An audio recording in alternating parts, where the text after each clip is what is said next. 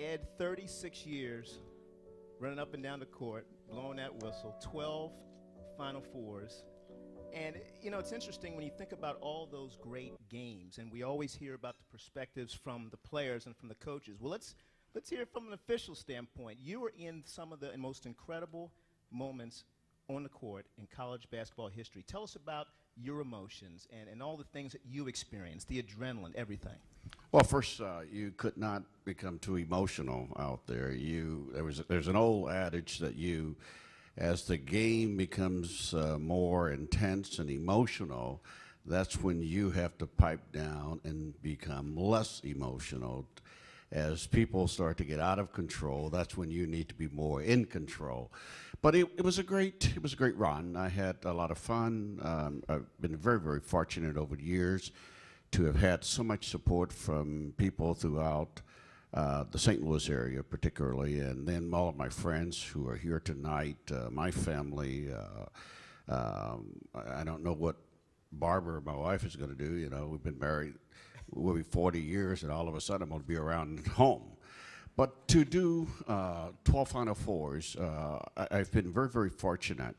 One of the more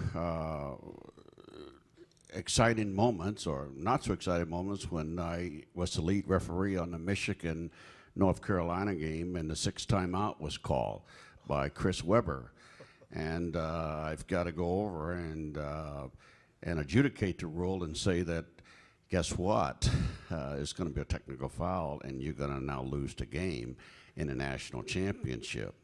Another situation, I was working the Kansas Memphis game about 6 years ago, national championship, and you have the power to change the course of the game at any moment. And you have to use that power that you have judiciously. And I can remember as I went down the stretch of the game, Memphis had missed about 3 or 4 key free throws, if you recall. Game went into overtime.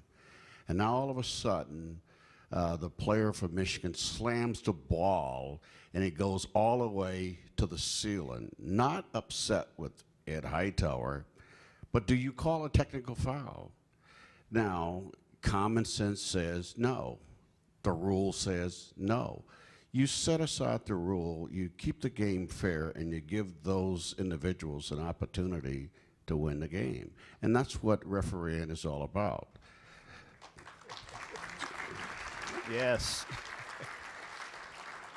And as beloved as you are in this area, when you put that uniform on, no one loves the man with the stripes.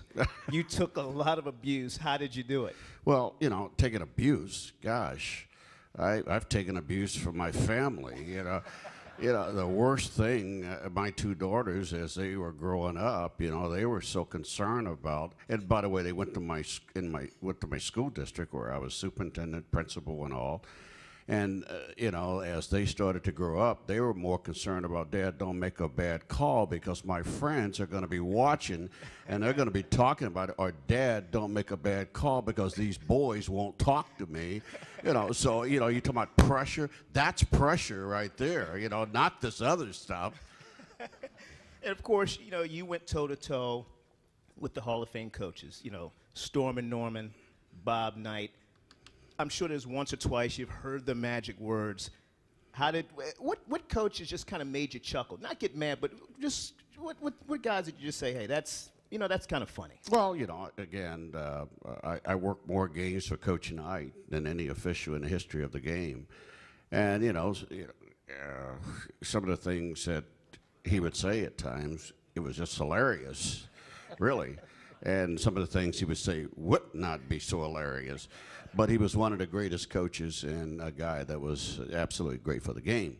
One of the funniest things that happened occurred with University of Oklahoma playing Missouri, when Billy Tubbs went to the microphone and said, it doesn't matter how bad the officiating is tonight, don't throw debris onto the floor. And that was the night when Norm Stewart got sick flying to the game. Norm kids me to this day that if he would have been at that game, then both he and Billy would have been expelled from the game because he would not have allowed Billy Tubbs to upstage him that night. So that's Norm's assessment of how the game was called that night. And again, some of the things I can remember. I was doing a game in Kevin O'Neill, and most of you know Kevin O'Neill. He's coached at Marquette, Northwestern, USC, Tennessee. He's been everywhere. Well,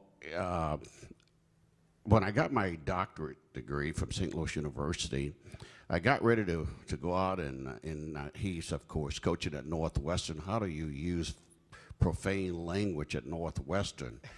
But Kevin had one of the filthiest mouths in the game. So I'm getting ready to toss the ball as referee, and he said, "Hold it, Mr. Ref." He says, "Don't throw that ball up." He says, I need clarification on a rule.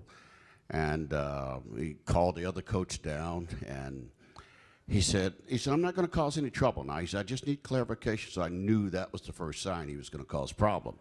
So lo and behold, I walked over, and he looked at me. He says, "What am I supposed to call you tonight? Dr. MF?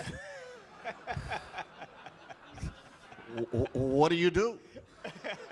What do you do?" You hear those kinds of things, and all you do is laugh. It's just some of the things that coaches say in the game. And one of the great coaches of all times right now, and does so much for the game. One of my favorite people, Tom Izzo from Michigan State. There is a guy there that gets it. He's incredible as far as what he gives to young people, and he makes the game better. So the game has been much better to me than I could have ever been to the game. And I've been successful because of so many people pulling, cheering, supporting, and saying that you can do it. So I've been very fortunate.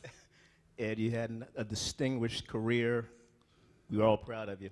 And we want to congratulate you and welcome you to the St. Louis Sports Hall of Fame. Thank you. Hightower, everybody. Thank you.